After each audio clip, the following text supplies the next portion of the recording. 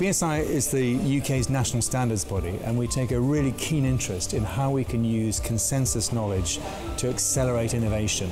BSI is the world's oldest national standards body, and it's fair to say for about the last 100 years now we've been at the forefront of innovation. And it's particularly important in the built environment space, where we've seen radical new developments that are transforming the industry, like building information modelling, what we call BIM.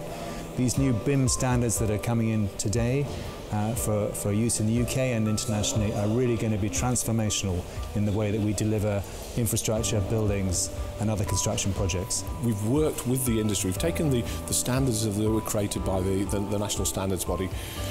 We've worked with the industry, we've worked with key stakeholders, and we've brought together a scheme that reflects not only the best practice that was available in the standard, but also, more importantly, what the industry needed. We've been working hard with government and their advisors and our industry experts to develop a suite of BIM standards in this case.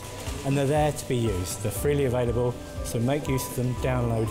But they're basically, this is what good looks like. Lifetime efficiency is an even bigger cost than the initial construction. So there's no doubt that that too is going to play a major part in our focus in the coming years as we partner with the industry. It's been absolutely key to the products that we've been developing to support the construction industry globally with implementation of BIM.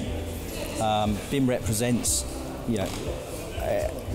a real shift in innovation and how construction is undertaken. So it's been very, very important to work with industry to engineer solutions together.